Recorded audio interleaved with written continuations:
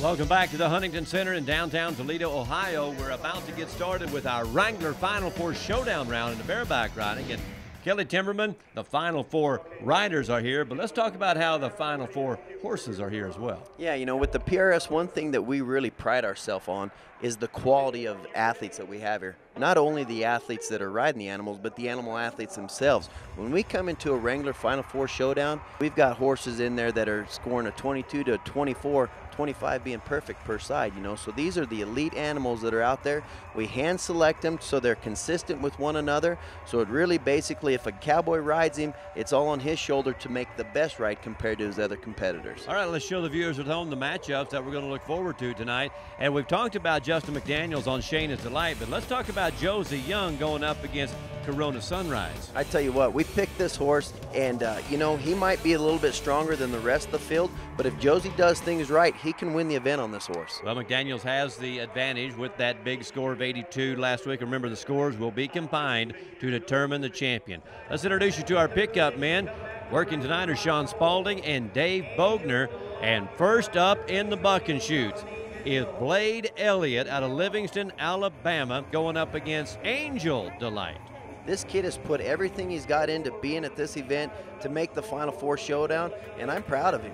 Well, he split the win in Roanoke with Josie Young. He's off to a good start on a good horse from Rafter H Rodeo Company. Blade Elliott trying to make a name for himself in bareback riding. How's he doing so far? Well, I tell you what, this kid jumped out there, made a good mark out, kind of getting away from him a little bit on his feet. This horse is moving, you know, moving away and kind of giving him a lot of that shoulder, throwing his head in the air, making it hard to ride. This is a college kid. He's starting out the pro ranks and winning. He's doing great. So as long as he keeps going, stays aggressive, this guy's going to be one of our top players.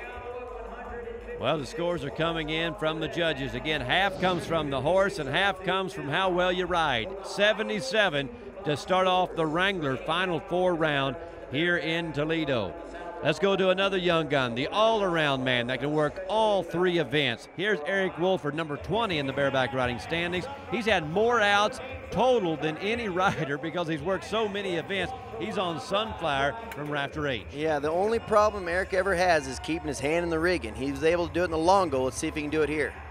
Well, he's off to, oh, good start, and then just when you think he's going to make it, blows him out the back door like an ex-husband. Oh, I tell you what a pluck of the pen. That was an outstanding horse, making a wonderful spur ride. 22 spur ride all the way until his hand came out of the rigging. That right there cost that kid a first place spot. What a shot on the Rocky Boots replay there. Hard landing for Wolford, but he's more disgusted that he let that one get away. Now we'll go to the number 3 man who could move to number 1 after tonight, Josie Young. Now this is the 5th time that he's been to the Wrangler Final Four Showdown round. Yeah, he's qualified every single time. That's a model of consistency. The one thing with this horse, he's got to really get his toes turned out, and you can kind of see where he didn't get a hold with those spurs the way he's supposed to. Horse is kind of taking a little advantage of that and kind of yanking on him a bit. That's what happens when you don't get a hold with your feet. And his feet drop down in the cinch area, down in the D rigging, and that's going to cost him some points the last full second. You see on the Rocky replay. I want to point out he's trying. Well, I tell you what, that horse right there was strong, really kicked, kind of had to stumble out of there. Josie was able to recoup, came in, 77-point ride, real solid, just like always. But here comes Justin McDaniels and the matchup of the night. Painted Ponies, Shayna's Delight. Justin McDaniels, number 7 in points, but more importantly than that, he won the long round. I tell you what, this is one of the buckinest horses I've seen. This horse is phenomenal. Big, stout, and I think matched up with Justin, this is going to be phenomenal. Justin McDaniel trying to become the first man to win 2 events here this season. He won in Reading, and he has got a handful of horsepower here tonight. Wow. Man, oh man, Shayna's Delight for Painted Pony was no day off. Everything he wanted, maybe a little bit of then some. Whew, I tell you what, I knew that horse was going to be ranked today, but I didn't know she was going to be that ranked. Look at the jumping and kicking, coming out across here. He's setting her, he's being aggressive. This horse turns back right here. He had to throw a few of those old bull riding moves in there just to get her covered. The old college try, I tell you what, I'd have marked him 100 just for that college try at the end. That was impressive. He is going to get his 2nd win of the season, 84 points on Shayna's Delight. Justin McDaniel wins his second event of the season, 166. He wins it by 10 points over Josie Young, who finishes number 2. Blade Elliott and Eric Wolford round out the top 4. Kelly, I know you had to run down there. You're out of breath, but let's hear from the champ.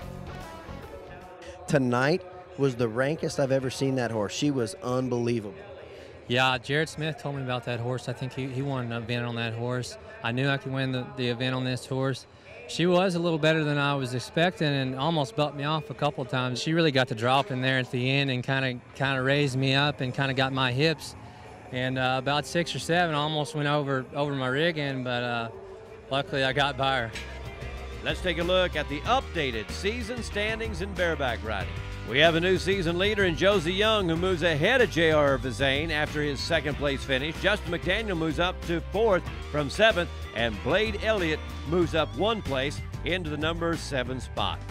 Coming up next, the Final Four in bull riding right here in Toledo.